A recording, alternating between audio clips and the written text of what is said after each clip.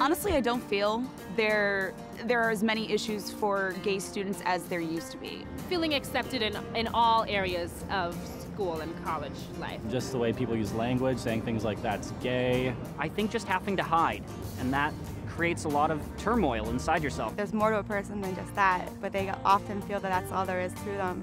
Unfortunately, still at home, it's hard for them to open up to family members about it. People being open and being okay without kind of the fear and hatred behind it.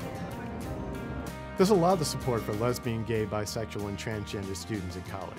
Find out if there's an LGBT student group on campus or reach out to your health and counseling center.